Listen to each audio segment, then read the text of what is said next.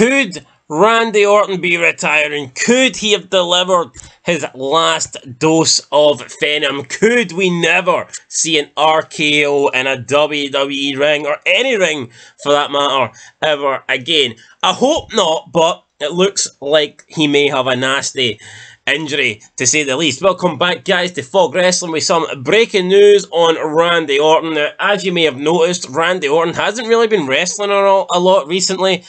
In his whole feud with the Bloodline, it's been Riddle having the matches, and I was wondering, why are they doing this? I mean, yeah, I get that Orton's older than Riddle, and Orton's wanting maybe to wrestle a wee bit less, but I thought it was weird that it was continuously Riddle that was having the matches while Orton wasn't doing anything. Well, now it looks like Orton is set to have a lot of time away from the WWE to deal with injuries, and these injuries sound pretty serious. The WWE posted a blog or whatever, posted a statement saying that Randy Orton is currently undergoing consultations with neurosurgeons and orthopedic spine surgeons to determine the extent of his injury and to recommend course of treatment. Now, with spine injuries, if they're really getting like neurosurgeons in and orthopedic spine surgeons in to determine, like, to me that says that this injury is pretty serious. Maybe Orton could be looking at potentially getting some sort of surgery, getting opened up in order to get this treatment. I don't think it's going to be, Orton's, gone for a couple of weeks and then he'll be back. I mean, this sounds like Orton could miss the foreseeable future in WWE, maybe even miss the rest of the calendar year. And I don't know, if he is okay to come back eventually, could there be a Royal Rumble timeline? Could Royal Rumble be a realistic date to see Randy Orton back? Of course, it depends on the type of injury, but even the Riddle promo on Raw, to me, the Riddle promo kind of sounded like it was really serious, and that, Riddle was...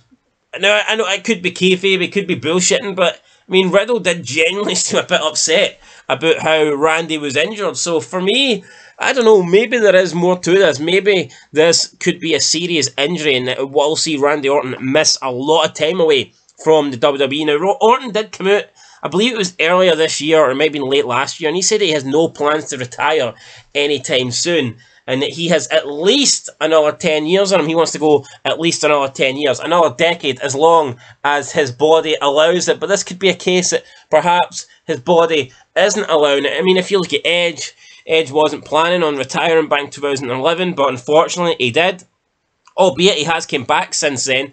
So who knows, even maybe if Riddle is, and if Orton is somehow forced into retirement due to this injury, maybe it's something he can come back from a few years down the line, or maybe he will just have a reduced schedule. I guess you could argue at the moment Orton, I wouldn't say he's a part-timer, I'd say he is kind of there full-time, but in terms of how often he wrestles, I'm not too sure about house shows, but at least on TV, he does feel like a part-time performer, where he would be on a lot of shows, but it's mostly, mic work and promos and segments rather than in-ring competition, which is fair enough. I mean, the guy is 42 or whatever, he's 43, 41 even, maybe. I don't know, but it will be sad when Orton goes. I mean, a lot of people think Orton could be the guy to maybe break Ric Flair's record. Personally, I don't think I want Orton to break the record. I think Cena is more deserving of breaking the record.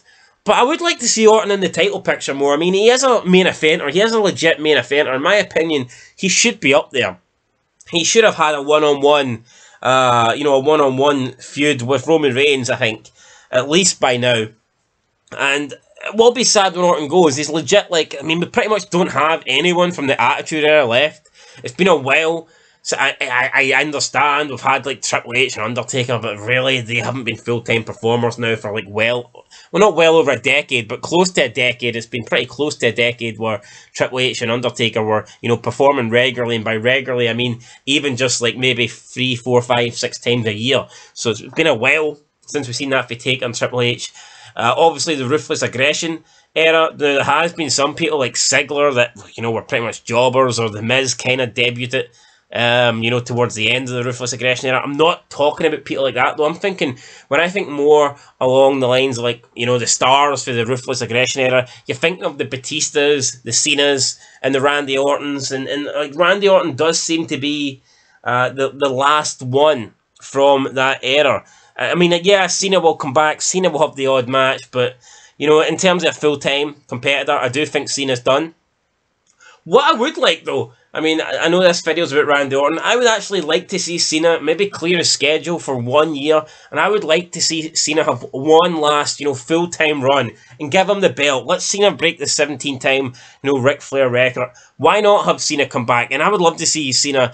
I say Cena dethrone Roman Reigns, but I'm hoping Roman Reigns still doesn't have the title that far down the line. But no, I mean, I would like to see Cena come back, have one more full-time run, and yeah, I would personally give Cena the belt. But as for Randy Orton, I think there's definitely another title run in Randy Orton, so hopefully this isn't the end. Hopefully the injury isn't serious, and if it is serious, hopefully he can come back for it, guys, because in my opinion, WWE product's a lot better with Randy Orton in it. So yeah, I mean, that's it. But here, if Randy Orton is going to be it for the foreseeable future, it gives Riddle a chance to shine as a singles guy, because let's be honest, RK Bro, I mean, it's been an entertaining tag team, but I think it's went as far as it can go. Realistically, it's not a tag team. They're not the Dudley Boys, they're not the Hardy Boys. It's never a tag team that was going to go 4 or 5 years or, you know, 10 years. Randy Orton was never going to finish his career as Riddle's tag team partner. It was only a matter of time before, you know, these two split up. So maybe it's good that it's happened. Probably not the way you thought it would happen. Probably always thought this would lead to a feud between the two, Randy Orton turning heel. But, I mean, who knows? They can perhaps do that down the line. But it'd be interesting to see what Riddle's capable of.